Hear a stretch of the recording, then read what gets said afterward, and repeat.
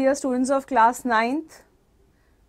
आज मैं आपको इंग्लिश में द रोड नॉट टेकन जो है आपकी पोम रॉबर्ट फ्रॉस्ट ने जो लिखी है उसके एनसीईआरटी सॉल्यूशंस कराऊंगी। फाइन। आज हम द रोड नॉट टेकन जो आपकी पोम है रॉबर्ट फ्रॉस्ट की, उसका क्वेश्चन नंबर 3 जो है फर्स्ट पार्ट का, उसको हम यहाँ पे सॉल्व करेंगे। फर्स्ट क्वेश्चन हो चुका है आपका, हमने उसमें बता दिया क्या प्रॉब्लम थी। सेकंड क्वेश्चन के अंदर हमने फ्रेजेस जो थे उनको सॉल्व किया, उसकी एग्जैक्ट आंसर्स आपके पास है। और इस वीडियो में हम जो आपका थर्ड क्वेश्चन है उसको सॉल्व करेंगे। Alright, so please display.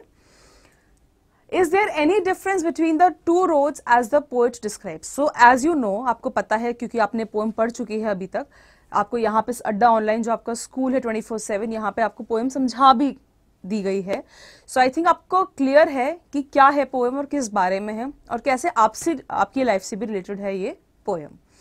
सो ये पूछ रहा है कि जो दो रोड्स हैं वो कैसे डिफरेंट है, ये हमें बताना है। उसमें फर्स्ट पार्ट पूछ रहा है इन स्टैंजा 2 and 3 में क्या डिफरेंस बता रहा है दोनों रोड्स में। सो स्टैंजा 2 और 3 में कोई भी डिफरेंस इसमें नहीं बता रहा है। ऑलराइट, स्पेसिफिक किया है यहाँ पे स्टैंजा 2, 3 को बता के। सो अभी तक हमें यहाँ पे कुछ भी स्पेसिफाई नहीं हुआ है how these two roads are different. Next हमें पूछा है in the last two lines of the pome, last two lines में क्या बताया है। In the last two lines of the pome the poet tales that the road he chose is less travelled.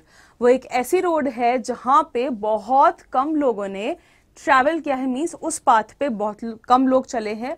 Maximum population जो है वो दूसरे path पे चली है। क्यों? क्योंकि वो जो पाथ है उसमें बहुत सारी ग्रास दिख रही है। इट मीन्स लेस लोगों ने वहां पे वॉक की है, वो उस पाथ पे चले हैं। ऑलराइट, क्वेश्चन 3 यहाँ पे आपको क्लियर है। क्वेश्चन से रिलेटेड दोनों क्वेश्चन से दोनों आपको स्पेसिफिक आंसर पूछा है, इसलिए हमने यहाँ पे स्पेसिफिक आंसर किया है। Your next video you will see question number 4। Thank you.